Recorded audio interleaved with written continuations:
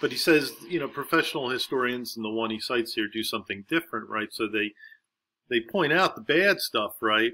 But he says they mention the truth quickly and then go on to other things, more important, right? So outright lying or quiet omission takes the risk of discovery, which when made might arouse the reader to rebel against the writer, right? But to state the facts, however, and then to bury them in a mass of other information is also not good, right? And so so what he's saying is like professional historians have acknowledged, the bad things that happen in history, but then they don't really provide a reckoning with them or the way they tell that story, right? As as between people with power and people who are victimized by power, right? In a very sort of a brief way, right? He says that's it's not as bad as not saying anything, but it's also a way of sort of missing the point and sort of burying the argument. So that's what he wants to get around, right? And that that's what he's going to do, and that's what he talks about in his theorization here, right? And so I've marked some of the places where he really gets right to it and says exactly what he wants to do, right?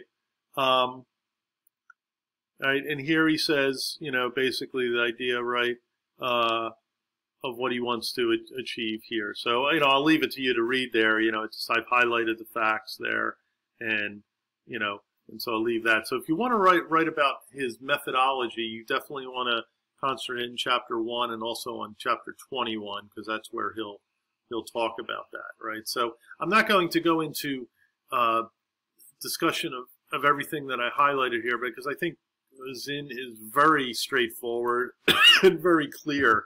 So it's not like reading Gilgamesh or Marx, where it's you need some help with that. I think so. I'm just showing you some of the passages here in chapter 1 that you should be aware of, or which you can find some purchase and can develop your ideas, or you use as quotes in your seminar number 2.